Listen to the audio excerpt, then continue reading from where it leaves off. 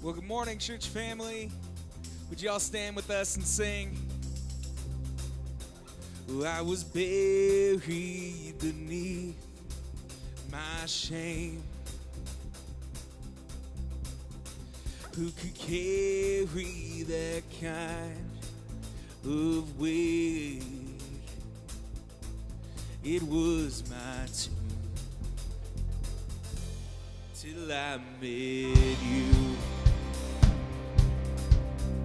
I was breathing but not alive. All my failures I tried to hide. It was my turn till I met you. Sing it now. You called my name. You called my name, and I ran out of that grave, out of the darkness into your glorious day. You called my name, and I ran out of that grave, out of the darkness into your glorious day.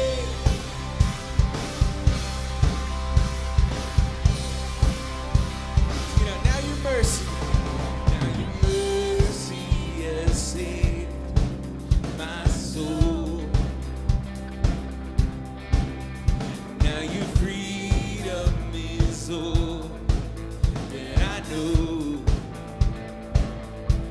The old made new, Jesus, when I met you, you called my name. I ran out of that grave, out of the darkness into your glorious day. You called my name, and I ran out of that grave, and out of the darkness into your glorious day.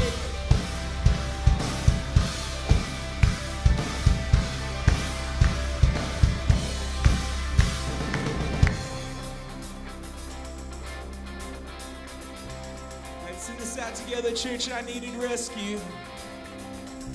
I needed rescue. My sin was heavy. The chains break at the weight of your glory. I needed shelter. I was an orphan. Now you called me a citizen of heaven. When I was broken, you were my healer.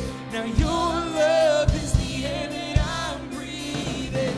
I have a future, my eyes are open, 'cause when you called my name, I ran out of that grave, out of the darkness into your glorious day. You called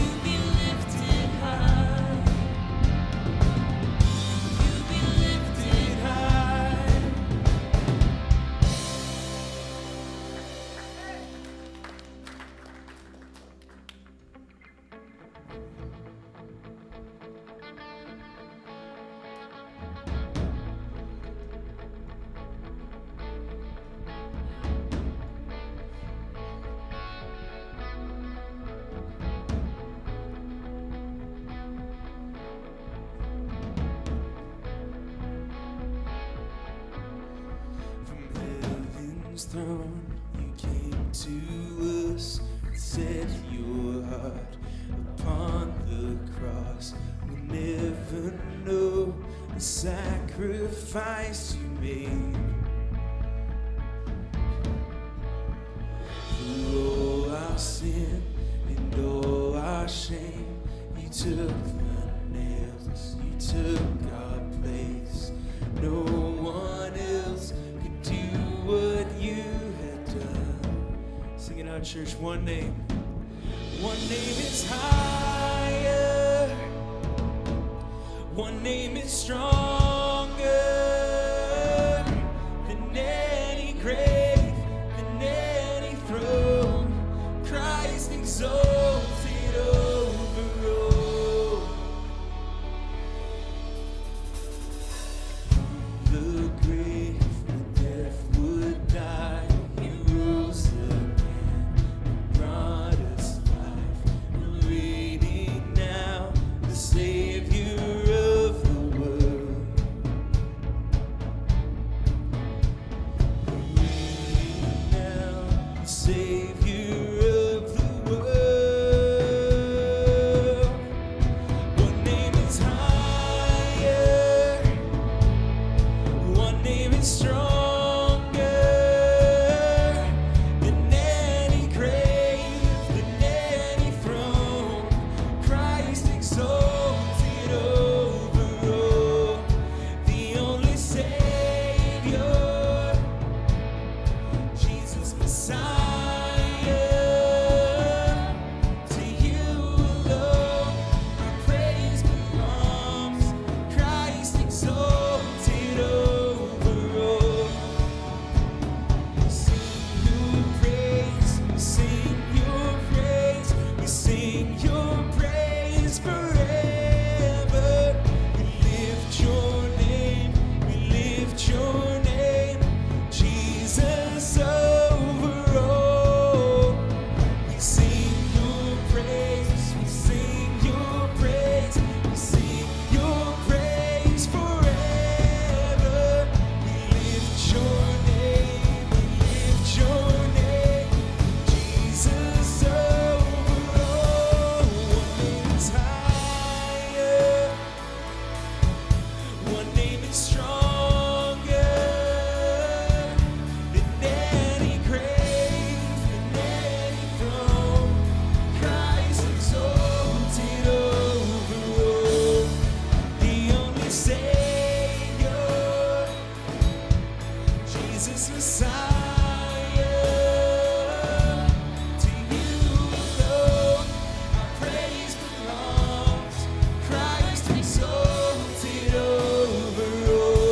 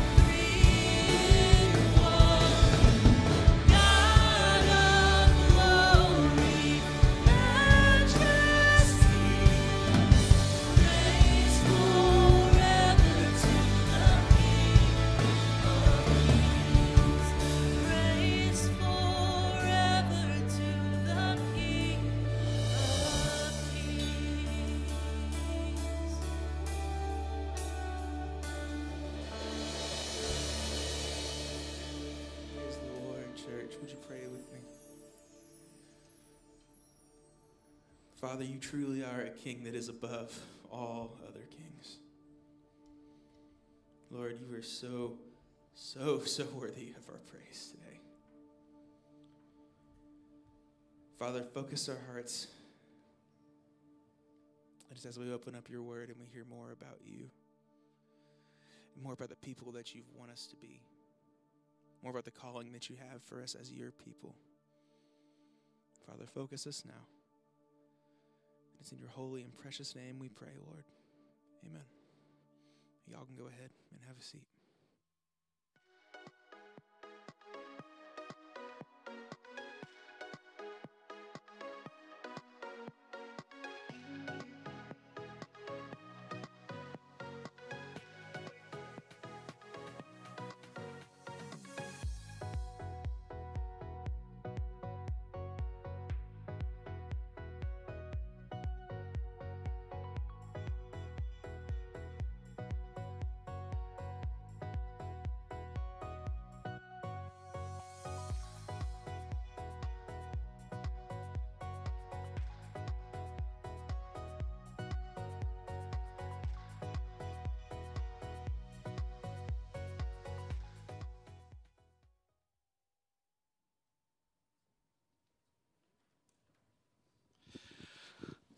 We don't do spring cleaning here at this church. We do summer cleaning. And for all those that were working hard this week and getting our facility prepared for, well, the new ministry year, which is starting up real soon, thank you. As pastor who was not able to, well, chose not to do much cleaning, chose to go on vacation instead, I thank you for all who took part in that. It's not too late, men, to be involved in our men's retreat. It's next weekend, starts Friday, Saturday, and Sunday, and if you still would like to be part of that, see Pastor Tony out in the Commons area, and he'll sign you up to be part of the camping experience and ministry that we have with the men. We are privileged this morning to have Todd Patterson. He's one of our missionaries that we support. He and his wife and children, well, one children now are going back to Slovakia. One, the oldest, Elizabeth, is going to be at Wheaton College, and I'll let Todd explain that more. Do you want to invite your wife up here? Come on, Yana, come on up here, because this is going to be online. People all over the world will be able to see you. This is Todd and Yana Patterson. Now, because not everybody's going to be able to come to lunch, I made a bad announcement about that earlier, but it's only for staff and missions team for lunch. So I was wrong. So if you thought I was inviting you all, I'm not.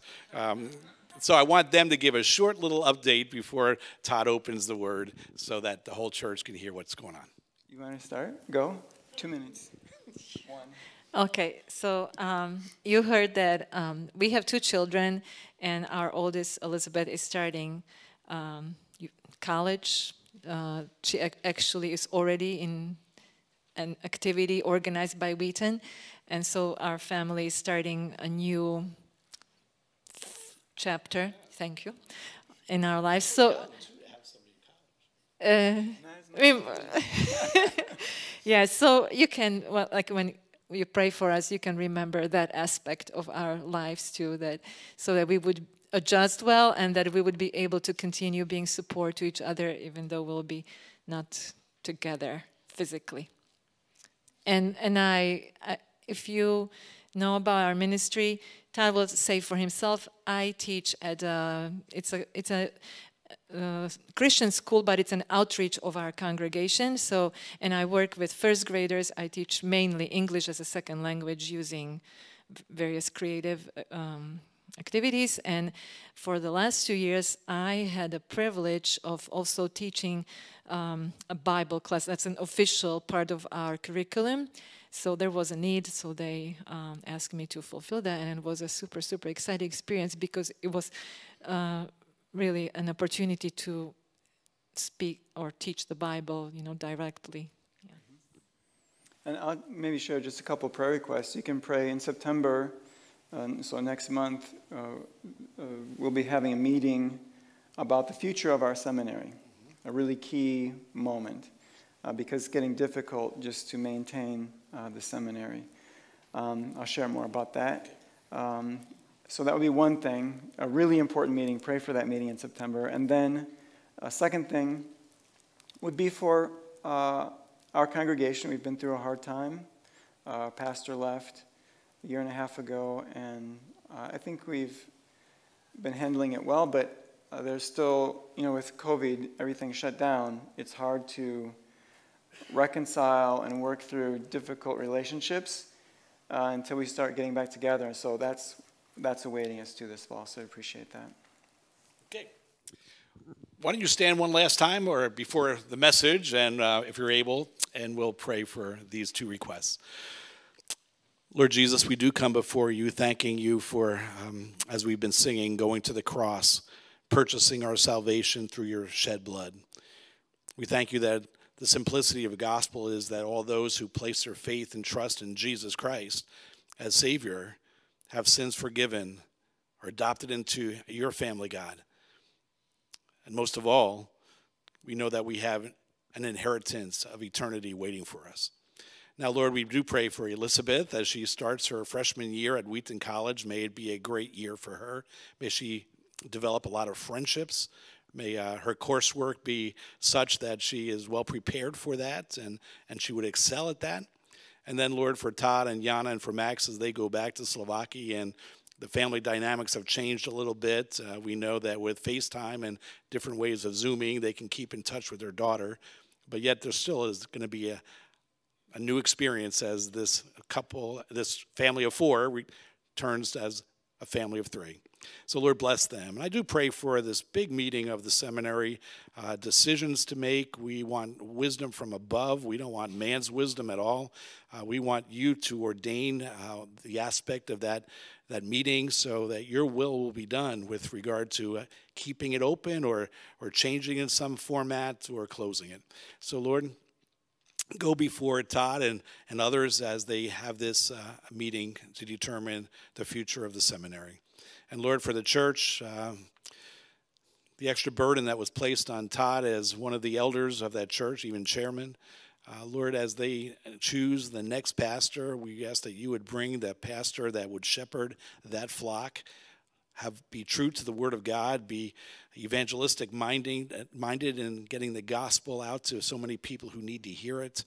And Lord, we just pray for that church. All churches go through periods of struggle, and this is one of those. And so may your spirit work in the lives of each person on the elder board that has to make decisions regarding the church. Lord, we love you. We know that you're not done with any of us yet, and so we ask that we would be faithful to the calling you've given to each one of us. Now bless Todd as he opens God's word for us, and may it really speak to our hearts. We pray this in Christ's name. Amen. You may be seated. Great. Well, in addition to that little summary of our ministry, Bob did ask me in the email that we're communicating back and forth to spend some time showing our ministry and then opening the Word. And for this little time before that, I thought instead of sharing so much about our ministry, I'd share a little bit about you and your impact on me and us. Because, I don't know, there are lots of faces people that I know, lots of people that I don't know. So you might not know that I'm from Durand, grew up in Durand, and grew up in this church, at least from the time that I accepted the Lord when I was in high school. And so this is 2021, and that means it's 30 years ago, exactly 30 years ago, that I started training at international teams in Prospect Heights to prepare to go to Slovakia for the first time. It was supposed to be a 2-year short-term trip, and I was going to come back and go back into engineering. I studied engineering, but it turned into much more than that. And so even during that first trip, when I went overseas, Faith Community Church was a part of been my support team. And so right from the very beginning, this church has been there. But even before that, in Durand, long ago, there was this church called Emmanuel Baptist Church of Durand, Illinois, and I suppose very few people have heard of that because it was only there for a short time. I was there, my family, we started to attend church there. All of us were saved in that church, and then we were baptized together as a family. I think I was about a freshman in high school at the time. And in those early days of my faith, I remember telling my pastor then that, I'm going to start reading the Bible. I'm going to start in Genesis. And his response was, well, good luck, you'll probably get stuck in Numbers. Not exactly the encouragement I was looking for. And then I also remember he would talk about, in his sermons, he'd talk about his professors where he went to seminary, and it sounded like they were people who enjoyed torturing other people. And he didn't like school, and he especially didn't like Hebrew and Greek. It was just horrible, these languages for him. And he would say that, people can interpret Scripture any way they want to. You can just do about anything you want with God's Word. And so those are the things that I'm sure he wasn't that bad of a guy, but as a young believer, those are the things that came with me when we left that church and we started attending this church. The church actually closed down, and we started coming here. And that was right when Pastor Del Kinney came back from seminary. He was at Dallas Seminary and came back to pastor this church that he had a few years before planted. And that's when, as I was sitting under his teaching, and I remember, for example, going through the book of Daniel with him. This is like 40, not quite, but almost 40 years ago. Plenty old enough to have a daughter going to college, Bob. So this is like 40 years ago, preaching through Daniel. I remember that. And I remember his love for God's Word. And I remember him talking about his professors. They were not the torturers. He was, I remember the stories about, he would work to clean pools, to get through seminary, and he was starting a family at that time. And he'd be in class, and they'd be so tired, because he and all his seminary buddies were doing that at the time. And they'd be kind of sleepy in class. And was it Howard Hendricks? Was he a famous Dallas? Yeah, so he would say, oh, I know you're tired. It's okay. Don't worry about it. It's just God's living Word that we're studying. So, and he was kind of a geek, You could tell because he liked the Hebrew, and he liked the Greek. He liked digging into God's Word, and he liked expositing it, explaining what it means. You can't just do anything with God's Word. It means something, and it's there to shape us. And that, and just the priesthood of all believers, Del Kinney had a huge impact on my life. I didn't even know it at the time. But looking back, I can see that planted a seed in me, a love for God, a love for God's Word, and a belief, a conviction that everybody can read God's Word. And that's why I feel like the calling that God has over time built into my life is to help His people better read Scripture and better live out God's story in everyday life. So that's our calling, and a lot of that comes out of this congregation, much more than I knew at the time, much more maybe than you realize. And I could go on with many other ways that this congregation has come alongside us, partnered with us in ministry, and has had an impact, I think, on Slovakia. So I just want to say thank you to you as a congregation and to many of you who also, just as individuals, support us in our ministry. So I think I'd like to transition into our sermon. We're looking at the whole book of Habakkuk today. The whole book of Habakkuk. We're not going to read the whole thing. We don't have time for all of that. But to transition into that, you can go ahead and look it up. I'm going to start with just a little prayer to focus our hearts on God's word. Dear Heavenly Father, we thank you so much that you are exalted God. That is true. That is true, and it is for us to recognize it. You are everlasting God, the same from the beginning, now, and forevermore. And it's our opportunity today to look into your scriptures and see how you have revealed yourself to us through this word, through your prophets, through the way that you have engaged with us in time and space. And so I just want to ask that you would open all of our eyes and ears and hearts to be able to see and hear and know that these words are for us. Help us all to be changed by your Holy Spirit, to better live under that truth that you are exalted and everlasting God, a God of mercy and loving kindness, the same from the beginning of time until now and forever. Please be with us. Please instruct us. Amen.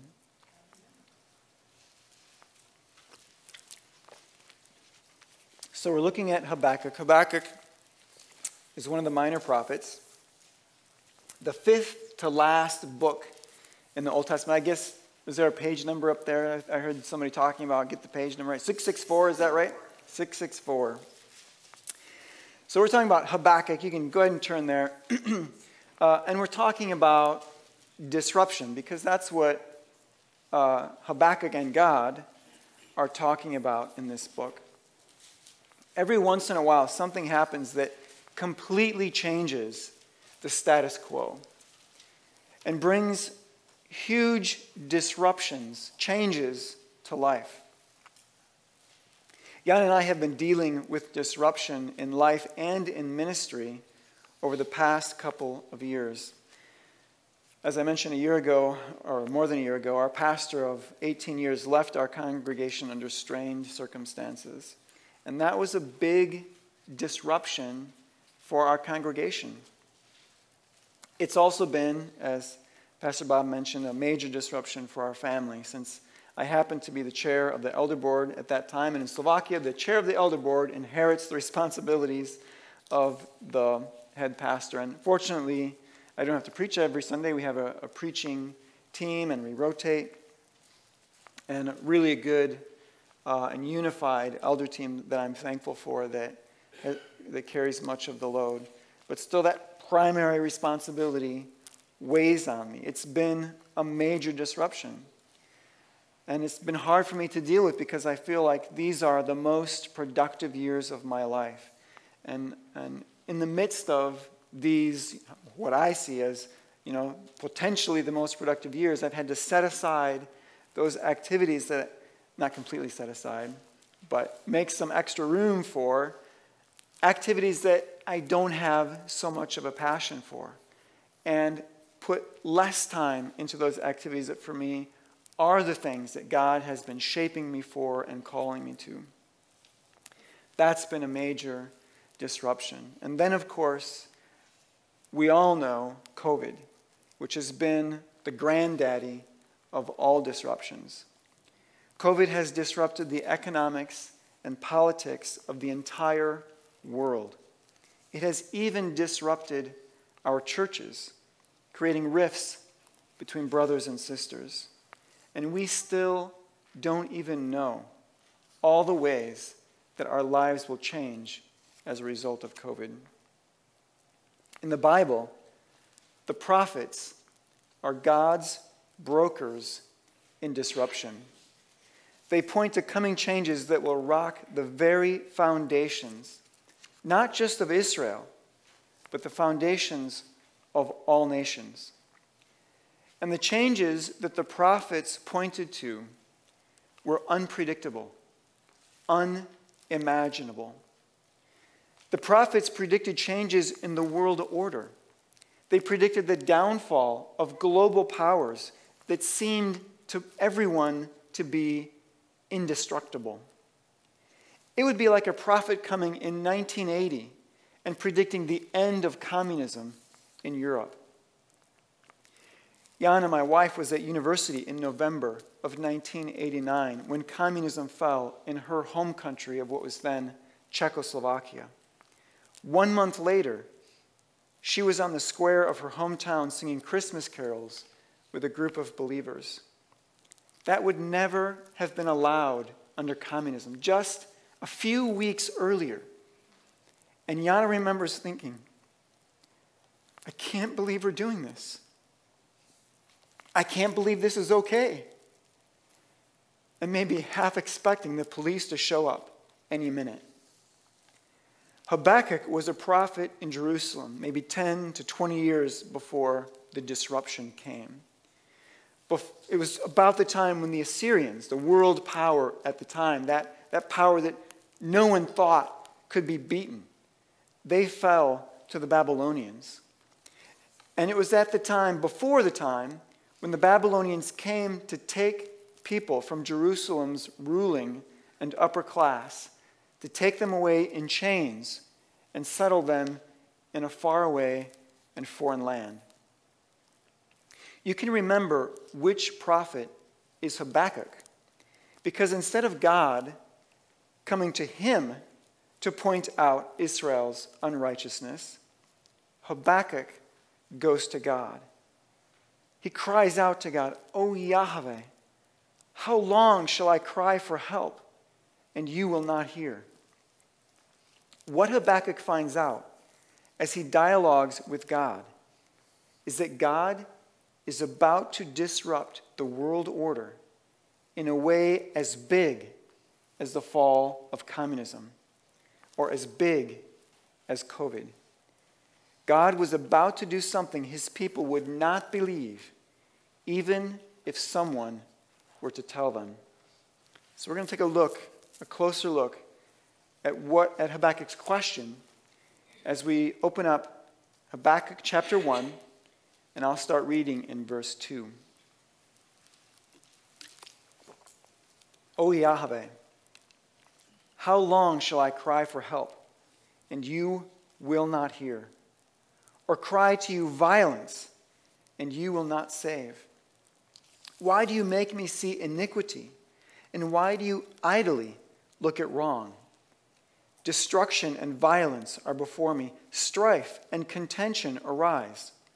So the law is paralyzed, and justice never goes forth. For the wicked surround the righteous, so justice goes forth perverted. So unlike most other Israelites of the upper class, Habakkuk is not happy with the status quo in Jerusalem. And he doesn't go into the specifics, so we can't tell what it is exactly that he's upset about. It could be that he's upset about them sacrificing children to pagan gods. It could be abortion. It could be the unfair treatment of the foreigner in their midst. It could be racism. It could be that it's the powerful taking advantage of the orphans and the widows. It could be human trafficking. We don't know what it is because he keeps it purposefully general. And then in verse 4 he says, the law is paralyzed. And he says again in verse 4, the wicked surround the righteous. He draws attention to this idea through a typical use of Hebrew wordplay. He says in the first half of verse 4 that justice never goes forth. And then he uses some of those same words and twists it around and says in the second half of verse 4, justice goes forth perverted. So maybe you've heard that line, if it weren't for bad luck, I'd have no luck at all. This is the same kind of thing. If it weren't for injustice, there'd be no justice at all. So Habakkuk-inspired hee-haw. If you don't know hee-haw, you can just look up hee-haw bad luck, and you'll get it right away. And Google it. So the wordplay highlights the law God gave to Israel and the fact that God's people have deviated from his standard. God's own people who are supposed to adhere to God's law so the nations could see God's justice and righteousness, they had abandoned God's good law. They were supposed to be a kingdom of priests who mediated the relationship between God and the nations. They were supposed to point the way back to God's presence and blessing and life. They were actually supposed to not only point to it, but be the way back. And this is what Habakkuk cries out against. How long is God going to tolerate this injustice, this bearing of God's name in vain? And that's what that commandment means. Do not bear the Lord your God's name in vain. It's not so much about a specific way of speaking. It's about how we bear or carry the image of God. It's how well we image God. So, Habakkuk is crying out against this injustice, against this inability of the Israelites to bear God's name. If the leaders themselves are corrupt, then when is God going to act and finally set right his plan of salvation? That is Habakkuk's question, and God responds. And now we can look at God's response, starting in chapter 1, verse 5. Look among the nations and see, wonder and be astounded, for I am doing a work in your days that you would not believe if told. For behold, I am raising up the Chaldeans, the Babylonians, that bitter and hasty nation, who march through the breadth of the earth to seize dwellings not their own.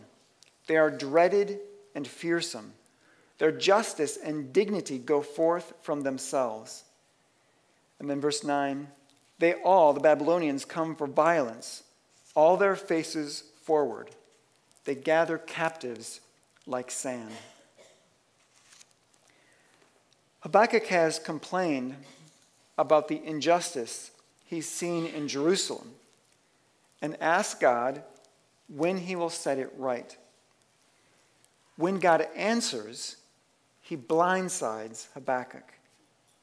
God knows that what he is about to say is going to rock the foundations of Habakkuk's world. And he even sets it up that way. So in verse 5, he says, I am doing a work in your days that you would not believe if told.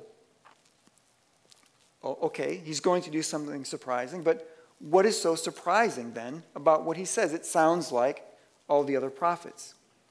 Well, God says he's going to send the evil and violent Babylonians to put an end to the injustice of Jerusalem. Okay, wait a minute. It's true, there's injustice in Jerusalem. But the Babylonians? The Babylonians are more godless and far more unjust than the Israelites. They're on a rampage, destroying nations and carting their inhabitants off into captivity. They don't just do local violence like the Israelites do. They do global violence. And remember that wordplay from Habakkuk's question? It shows up again in God's response. Habakkuk complained, if it weren't for injustice, there'd be no justice at all. And now in verse 7, God talks about the justice that comes out of Babylon.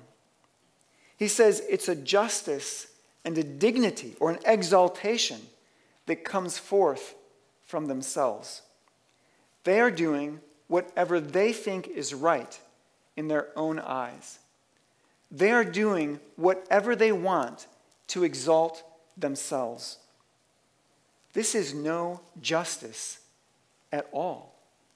How can this come from God? This is boundless bedlam. This is merciless death, disorder, and destruction.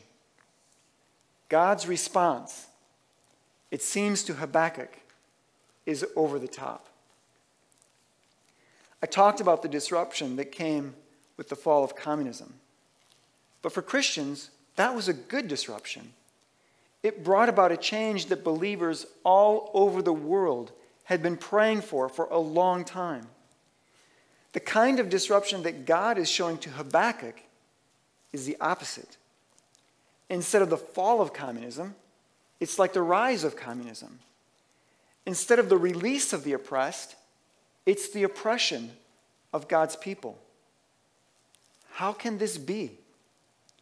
Habakkuk is dumbfounded, and so he comes to God a second time with another question, one more urgent even than the first. God's answer to Habakkuk made him question not only the world around him, but he's now questioning the very idea of who God is. Obviously, Habakkuk thinks, God is different than I imagined. So now we'll read starting in verse 12 of chapter 1. Are you not from everlasting, O Yahweh, my God, my Holy One? We shall not die. O Yahweh, you have ordained them as a judgment, and you, O Rock, have established them for reproof. You who are of too pure eyes than to look upon evil and cannot look at wrong, why do you idly look at traitors and remain silent when the wicked swallows up the man more righteous than he? In verse 17, is he then to keep on emptying his net and mercilessly killing nations forever? We shall not die, Habakkuk says. He says it as a statement. But it betrays his uncertainty. And it's not really, like it seems on the surface, uncertainty about the fate of Israel. Are we going to die? It's uncertainty about who God is. And that's why he starts. Are you not from everlasting, O Yahweh, my God, my Holy One? That's the root of his uncertainty. Who is God? How can this be, he says? I thought you were God everlasting. I thought you were God the same yesterday, today, and tomorrow. I thought you were a God of steadfast love, always faithful to the covenant with Israel. We shall not die. It's not a question about the fate of Israel, so much as a question about the fate of the covenant between Israel and God, and whether or not God is who he said he is. A faithful God from beginning to end. Are you going to use this horrid nation, Babylon, to bring your people and your covenant to an end? Is this the end of a hope for salvation? All Habakkuk can do now is wait and watch for an answer. And that's what he does, looking now at chapter 2, verse 1. I will take my stand at my watchpost and station myself on the tower and look out to see what he will say to me and what I will answer concerning my complaint. And Yahweh answered me, write the vision, make it plain on tablets, so he may run who reads it, so the message can go out right away. For still the vision awaits its appointed time. It hastens to the end. It will not lie. If it seems slow, Wait for it. It will surely come. It will not delay. Behold, his soul is puffed up. He's talking about Babylon. Babylon's soul is puffed up. It is not upright within him. But, on the other hand, the righteous shall live by his faith. Verse 6. Shall not all these, and now he's talking about the nations that Babylon has oppressed, shall not all these take up their taunt against him, Babylon, with scoffing and riddles for him, and say, Woe to him who heaps up what is not his own. For how long? And loads himself with pledges. Will not your debtors suddenly arise, and those awake who will make you tremble? Then you, Babylon, will be spoil for them, the nations that Babylon has oppressed. In verse 16, you, Babylon, will have your fill of shame instead of glory. Drink yourself and show your uncircumcision. The cup in Yahweh's right hand will come around to you, and utter shame will come upon your glory. Verse 20, but Yahweh is in his holy temple. Let all the earth keep silence before him. What God is saying here is that while he will use Babylon to bring justice on Israel, eventually he will bring justice to Babylon as well. And so that is why he says near the end in verse 20, Yahweh is in his holy temple. The temple is not the place where God goes into it in order to hide out. In the temple, in the Holy of Holies, there is God's throne. And when God is in his temple, he is on his throne, exercising his power over all his domain. But God's domain is not just Israel. This is what Habakkuk forgot. God's domain is all the earth. And that is why he says in verse 14, we skipped over that, for the earth will be filled with the knowledge of the glory of Yahweh as the waters cover the sea. God is not a local God, a parochial power. He is the creator of heaven and earth, the one and only God over all creation, over every king and principality. He alone holds the fate of the universe in the palm of his hand. And now we can begin to see what God is doing.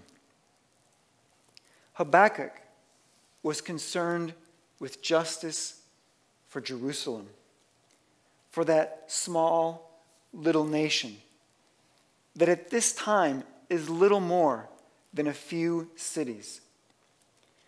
Habakkuk desired salvation for God's people, and he couldn't understand why God delayed, why he hadn't acted to bring justice and righteousness long ago. When God reveals to Habakkuk the disruption that he is about to bring to the status quo, he reveals that his plan of salvation goes beyond Israel to the entire world. God has a plan to bring salvation to all nations, to every corner of the globe. So the earth will be filled with the knowledge of the glory of Yahweh as the waters cover the sea.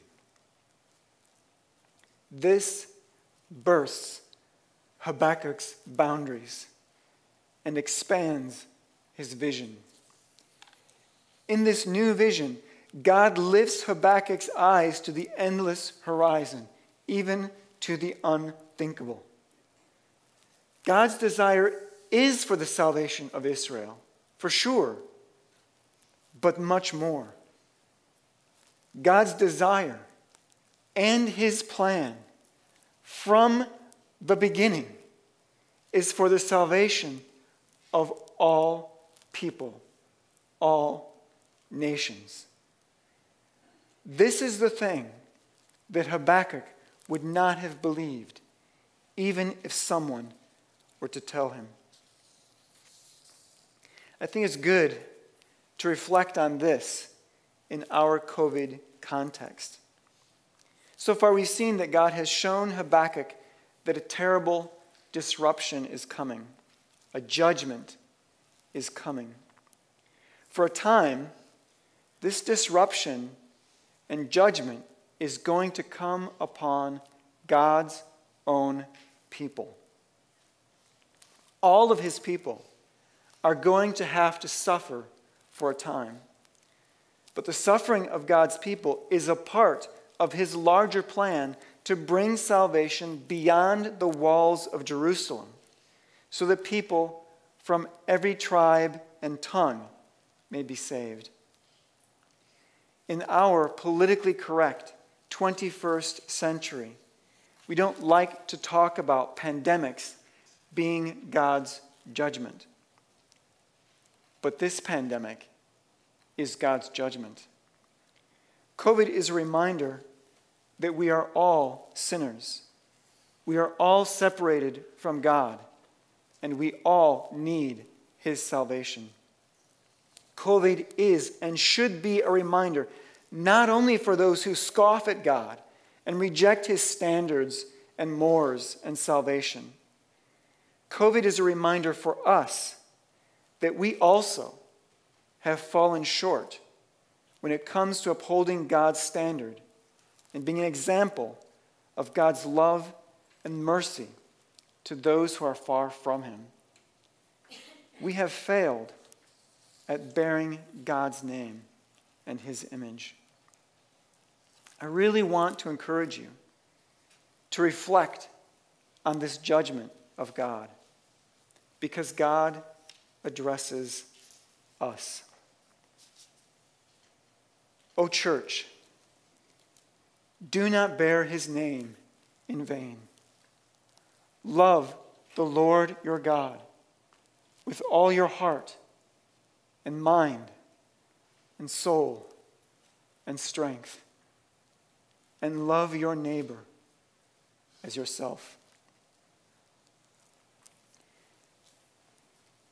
How are you doing loving God and loving your neighbor in the midst of this pandemic? How are you doing bearing God's name before all the nations during COVID? And I want to warn you, do not forget that the prophets came first to God's people. And God's people always rejected their message. The message that came from God himself.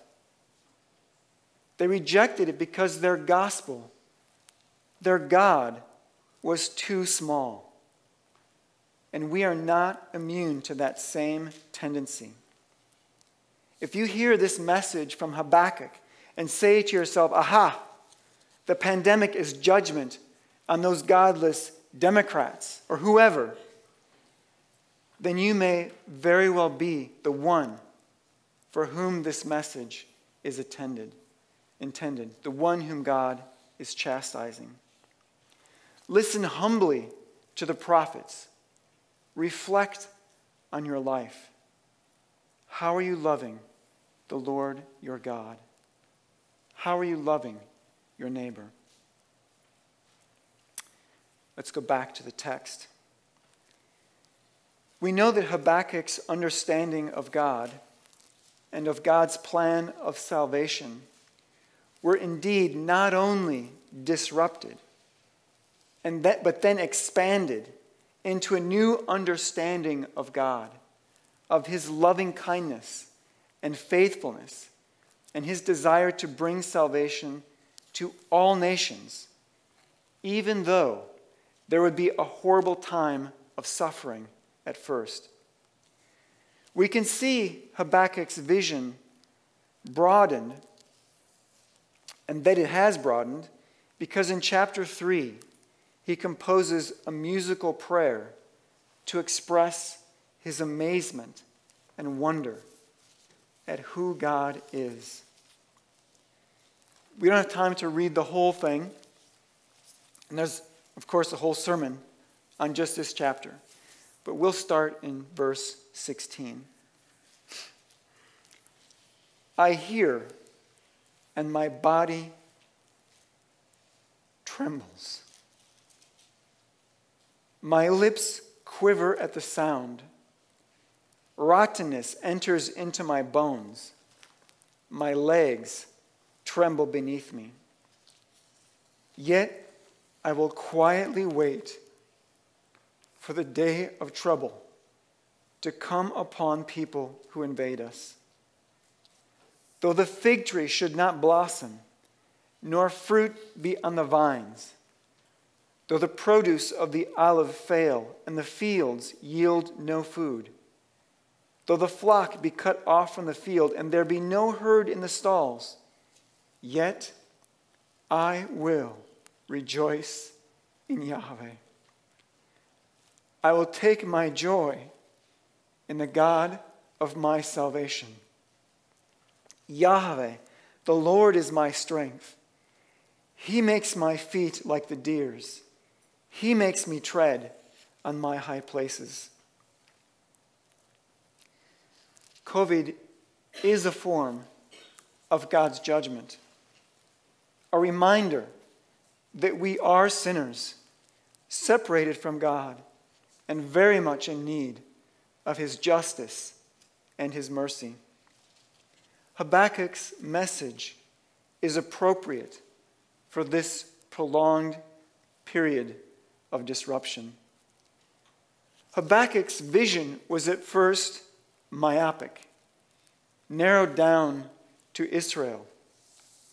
He could not lift his eyes. He was not able to lift his eyes and see God's ultimate plan of salvation.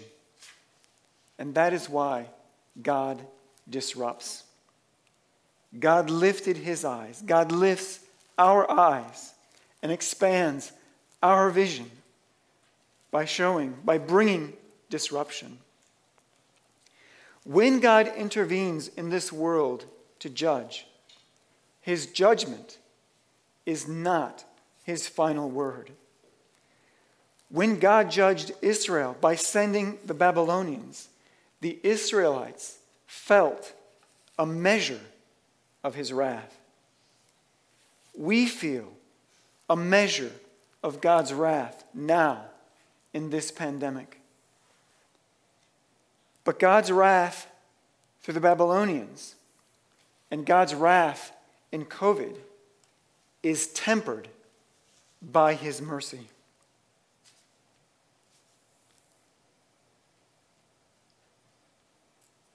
When Christ was on the cross, God's wrath against sin was not tempered. Christ bore the full measure of our sins. But His wrath was not His final word. That was not the end of the Messiah or the end of Israel. It was not the end of God's covenant. It was only the beginning. Even this pandemic is a reminder that God has not given up on us. It's a reminder that He is very much active in our world. And what followed? God's wrath. Victory over sin when He raised His Christ from the dead. And then came mercy when he clothed us, those of us who have put our faith in him. He has clothed us in the righteousness of Christ. We are covered in the righteousness that does not belong to us, but comes from Christ. And this salvation, this righteousness, is for everyone. It is for Jews and for Gentiles. It is for blacks and for whites, for homosexuals and heterosexuals, for Democrats and Republicans, for all who will repent of their sin and put their faith in him. Salvation is for the ends of the earth. I pray, O church, that through this pandemic, God will expand our vision to see his great plan and his great love and mercy and faithfulness, his salvation, and that we would see our role in being examples of his loving kindness and faithfulness, even of his righteousness. That we would see our role in bearing God's name well, being his image, being a part. You have a part in God's plan for salvation to the ends of the earth. Amen.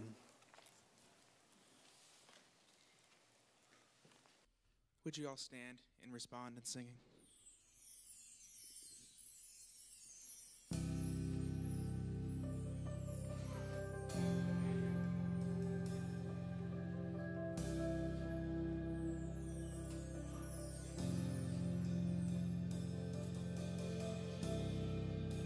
Worthy of every song we could ever sing, worthy of all the praise we could ever bring, worthy of every breath we could ever breathe, we live for you.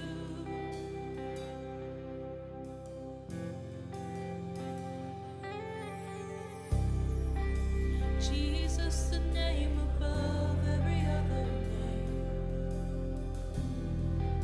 Jesus, the only one who could ever save.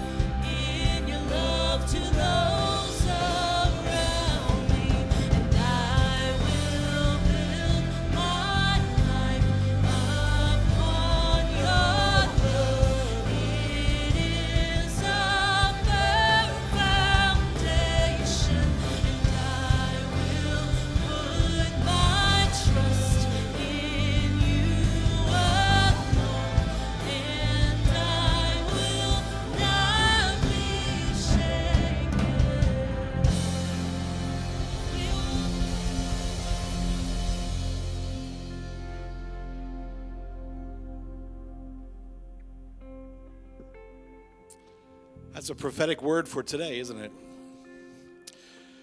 People in the world think that God is only a God of judgment.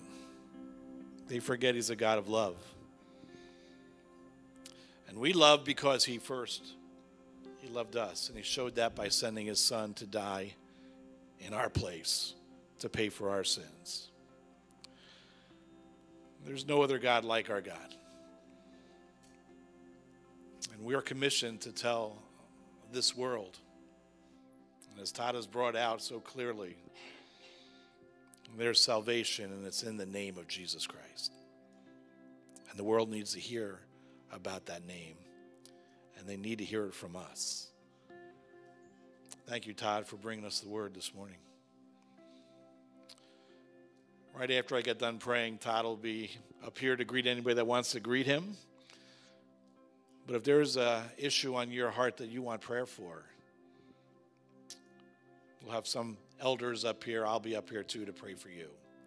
And if you don't know this Jesus that Todd was even sharing about, that God sent his son because he loves the world, and you want this salvation, we're up here for helping point you to the way for receiving Christ. Lord, it's been good to be in this place at this time to hear a word from our brother, our missionary, Todd Patterson. It's amazing how even in the Old Testament we can learn so much. All Scripture is inspired by God and profitable for teaching, for rebuking, for correcting, and for instructing us in righteousness.